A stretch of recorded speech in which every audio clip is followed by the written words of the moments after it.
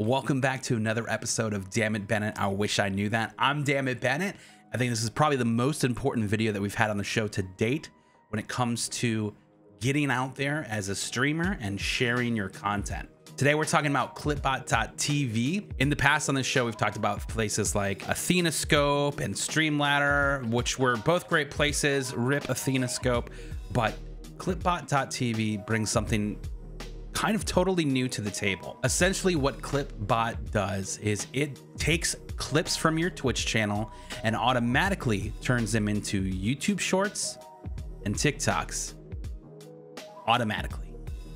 You could literally do nothing and they would post automatically, depending upon the amount of time that you set in between the clip being made and it getting posted.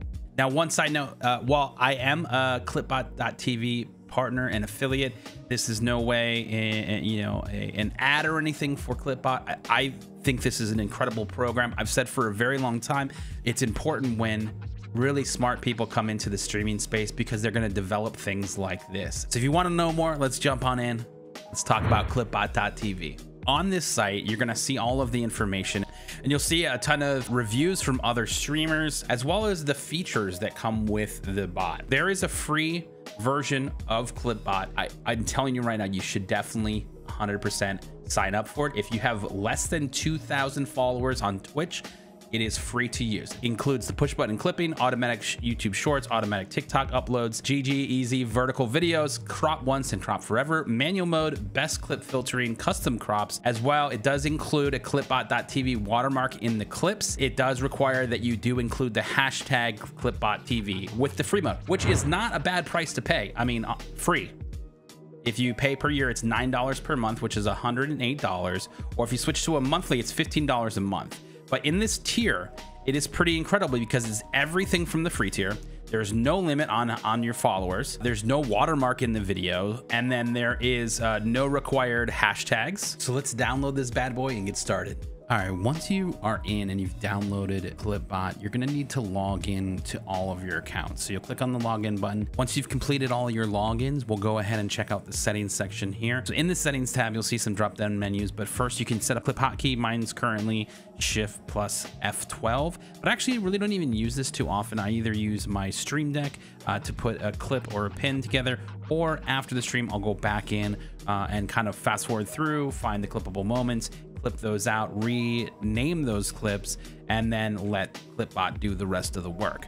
But with that being said, we can take a look at the clip default section. You'll want to go in here, and if you're looking for anything specific with YouTube and your hashtags that you're posting or tags, you want to obviously include all of the things that you normally post, or more specific to the games that you play. You want to make sure the video visibility is on public. You also want to kind of maybe work on your descriptions for your videos. Next setting will be our upload settings, and I do things a little differently here because I'm actually going in and looking at the clips that are on my channel. So I have this just set to one view because I want it to populate everything into Clipbot, and then I'll approve and deny based upon that. Mine currently posted about 9 p.m.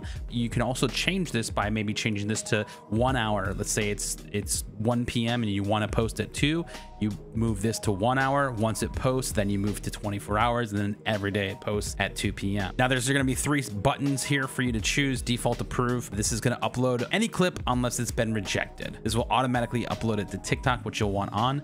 The YouTube uploads you'll also obviously want on as well. And then under advanced settings, clip age, it is really important that you do 24 hours here because if you are an affiliate or a partner on Twitch, you do have a clause in your contract that has exclusivity for Twitch for 24 hours for your content. So to be safe, keep this at 24 hours. And then most importantly, you want the algorithm to give you some love. So YouTube auto game category, you do want to have this turned on. Now it's going to put the game that you're playing in the title, but it will help that force it into that algorithm for that game and hopefully get you some more views. So once you save those settings, you'll be able to come back to the main section of the app, and we're going to tackle auto crop now. So if you change your camera around, this is something that you'll have to be paying attention to as your clips go live. I've only had one accident where it went and posted a clip with not my camera in it after I moved it from the right side to the left side. Make sure you pay attention to this. Auto crop here is kind of the overall crop position for every video moving forward. So if we go here,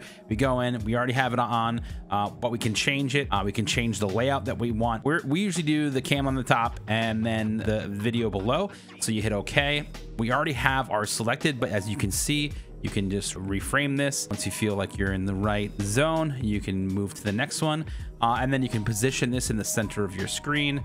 And once you feel good about that, you hit done. And now this is how it's always going to choose your auto crop moving forward. So if we go into the clips button here, this is going to pull all of your clips. Now this is showing 174 clips that I have on my channel. And basically it's already set up for the auto crop, but you can see you can set a custom auto crop for this one. So let's say that for whatever reason, I didn't want this video to be the normal one and I wanted to change it to something else. I could go in here, I could choose any of these. It won't change the auto crop moving forward. You'll also notice that there's an approve button and a reject button. Basically this will auto approve by default because that's what I set. But if for some reason I don't want this clip to come through, or this is some clip that a random viewer had clipped by accident or on purpose or whatever, but I don't want to upload it, you just hit that reject button and you move on. Now we're on our next clip, and you can kind of just keep going through these clips. You can also listen to those clips. In these instances, you want to approve these clips. You can also put a custom title in here if maybe the clip title on Twitch is different and you want to do something different for YouTube. You can also add more hashtags and tags and descriptions, but it will use the normal settings that you set up from the other menu as well. Obviously, you can keep going through these clips and find all that you want. Previous clips that you have had before are going to be back over here. Basically, these for the time being are here. Maybe they'll go away in the future in different iterations of the build. All of these are clips that have already posted to all of the different social medias for my channel. You know, some of them are approved by default. Some, like this one specifically, is rejected. I don't think there was anything special about this clip. I don't know why I got clipped, but it showed up in the feed, so I rejected it, so it never posted. This gets into some very specific details, but it's a great approve and reject method. That's it. Now, the only other side of things that you do have to do is you do need to go into TikTok. All right, so once you go into TikTok, you're going to go on your phone, you're going to log into your channel, and in your inbox, once it has uploaded to YouTube, you're going to go into your inbox, and we're going to look for this one that says TikTok platform, your video from Clipbot is ready. And now you can see all of the ones from Clipbot.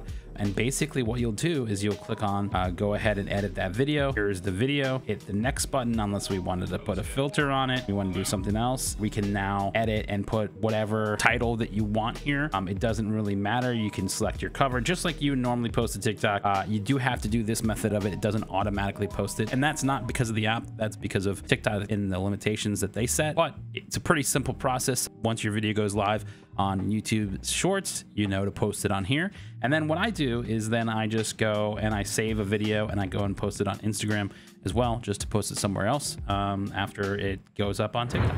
If you like this video and you'd like to see another video on more of the detailed stats after starting to use Clipbot, let me know in the comments. I'll be happy to put that up. Thank you for watching the video. Don't forget to check out the link, help me out, use the affiliate link.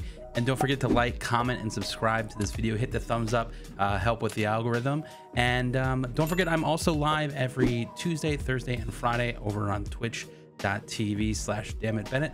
We'll see you next time. Thanks again for watching.